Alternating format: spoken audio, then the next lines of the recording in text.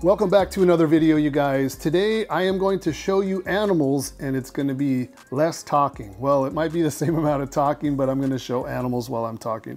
So these are some goodies that came to us from Europe and UK mixed together, and just a small amount of animals. We have a waiting list, as most of you know.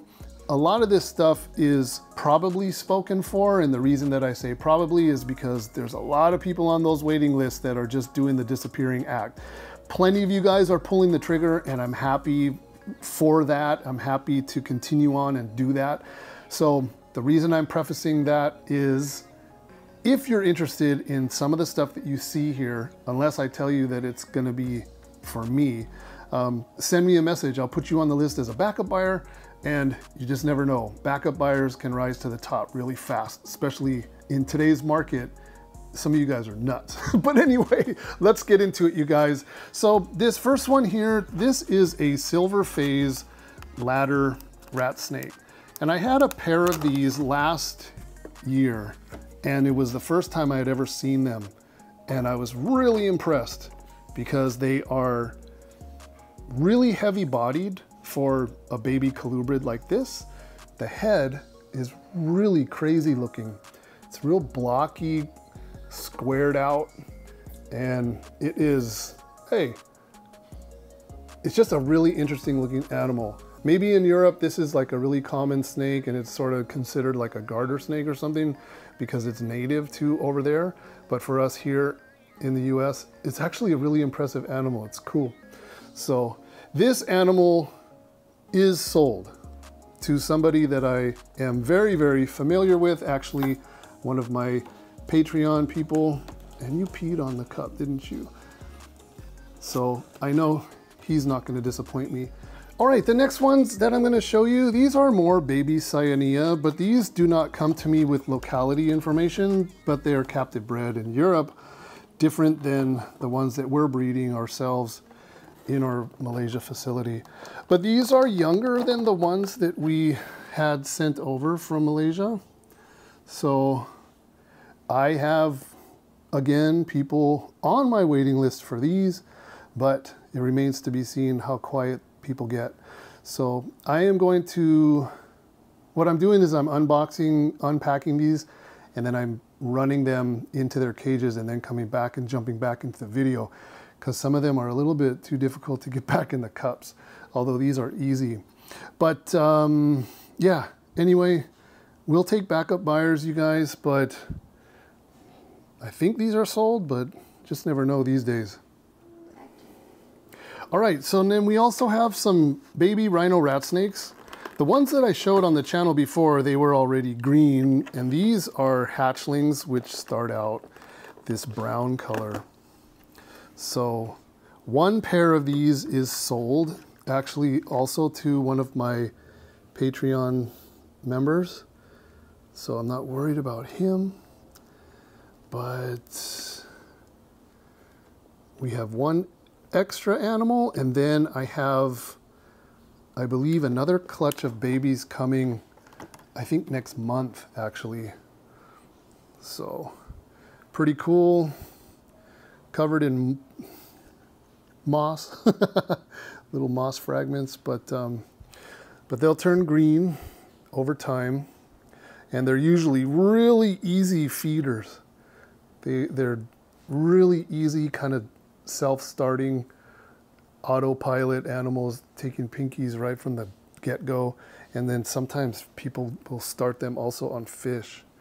So, and there's a third one here. So pretty cool. These might be the youngest rhino rat snakes that I've had here. I'm not sure. Yellow chins. This one's white. Has a white chin. These other two, yellow. I don't know what that means for what they'll grow up into, but they're pretty cool. So there's one surplus one here, you guys. So if you're interested, send me a message. And then, like I said, I have, I think, more coming like next month, unrelated, of course. So, all right. So this one was added kind of at the last minute, and I never put this animal on my available page, and therefore there are no people on waiting list for this. So this is a red mountain bamboo rat snake. It's just a baby, and it is actually really amazing looking. So this animal is available. They like cooler temperatures. So for those of you that are working with this genus, this species, this is the subspecies pulchra. So actually really beautiful. I really like it. Haven't seen these in a while.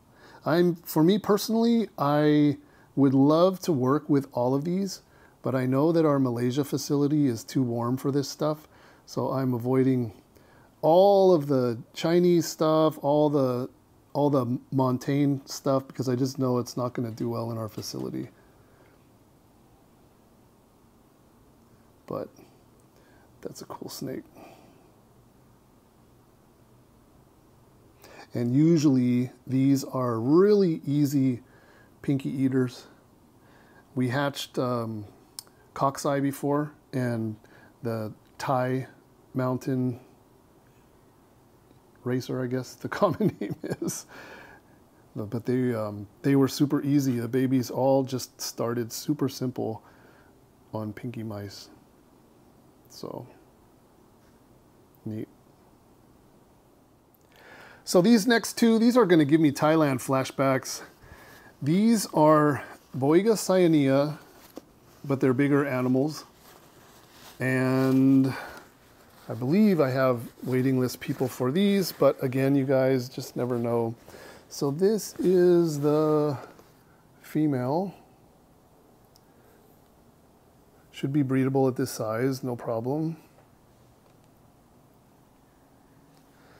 And she, yeah, definitely looks girl.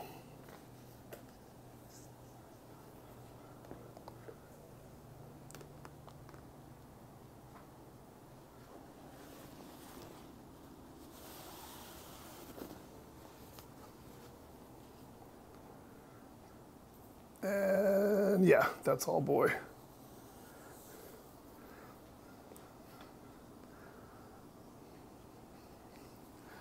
So green cat snake, boiga cyanea. And for those of you that are not familiar with this species, the babies, like you saw in the beginning of the video, they start out bright orange with a green head, and then they change to green.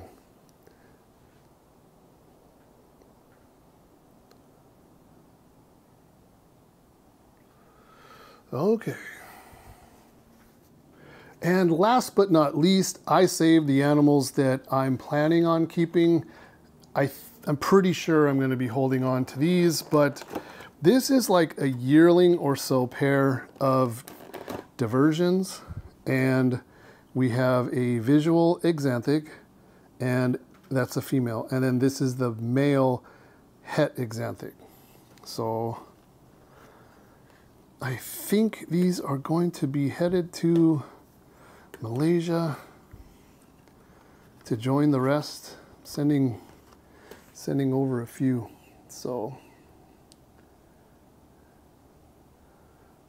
this is the normal color form, the male, and then this is the female exanthic. And when you get them right next to each other, come on, let go of all this moss. There. So when you put them right next to each other, you can see the difference.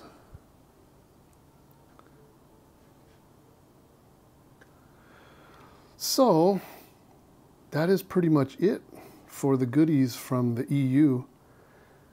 Normally, lately, I'm not getting very many animals for myself, but I think these are going to be it.